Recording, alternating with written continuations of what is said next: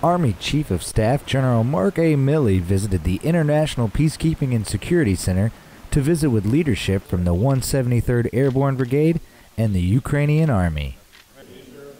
After a short briefing and gift exchange, General Milley took time to acknowledge some of the hard-working soldiers.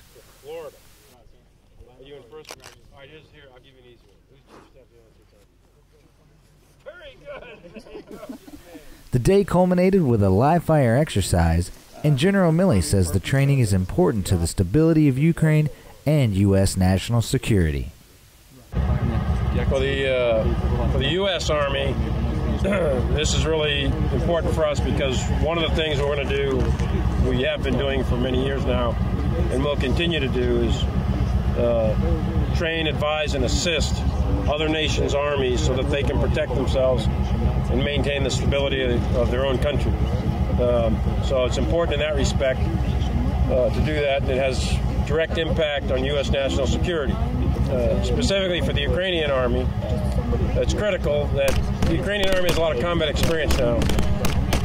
However, what they want and what we want to help them out achieve is a higher level of training skill and combined arms. And that's part of what you're seeing here on this live fire. It's important to the United States that Ukraine be able to defend itself. It's been an independent country for 25 years.